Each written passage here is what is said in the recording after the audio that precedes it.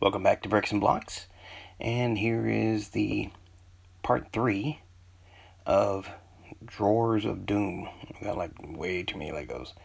It's taken me a lot of therapy classes to say that. Just kidding. I don't go to classes. But again, the Lego tape is a big help. You start working on a big project, it's easier to find your parts. I know a lot of people have different ways of sorting Legos, and I'd love for you guys to share any comments you have or ideas. Don't forget to like and share. If you're into Legos like I am, I'm sure you know somebody who's just about as bad off as I am.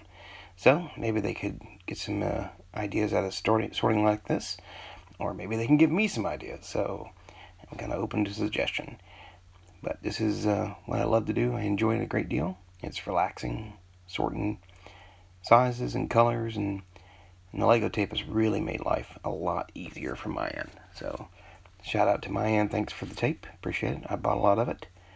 Of course, you get into the smaller pieces. It's really hard to do this inside these drawers, but it's worked out pretty good. Animals and things like that, and all the trees are in the next drawer, and all the foliage. So if you're building a greenhouse, you've got it all. But don't forget to like and share. If you got any comments, I'd love to hear from you guys. And thanks for watching. This is Bricks and Blocks Storage Part 3.